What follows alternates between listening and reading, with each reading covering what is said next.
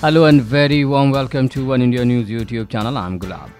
After setting many examples of flawless rocket launching in the past, now Indian Space Agency ISRO is planning for its next mission, GSLV Mark III. It will be launched in the month of June, although initially it was scheduled for May launch, but the date is pushed due to some last-minute changes. The important factor of this rocket is that it is indigenously developed by ISRO scientists.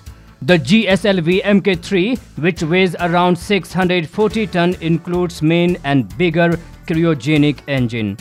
Researchers at ISRO had put their hard efforts to make this rocket in India.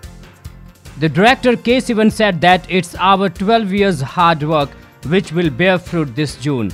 He added that the preparation for this rocket launch is in full swing at Sriharikota. It will carry GSAT-19 communication satellite.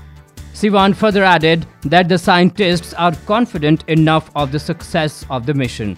He has confirmed that strap-on motors and the core engine have been integrated.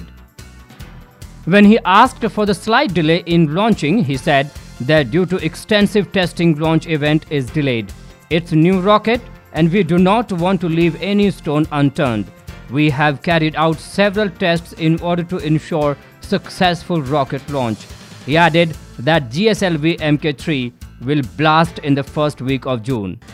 The GSAT-19 satellite weighed around 3.2 tons and said to be the heaviest satellite to lift by an Indian rocket.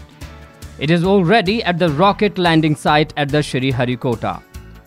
Sivan said that currently the rocket is designed to carry max 4 tons. However, in the coming future, the payload carrying capacity will be added gradually.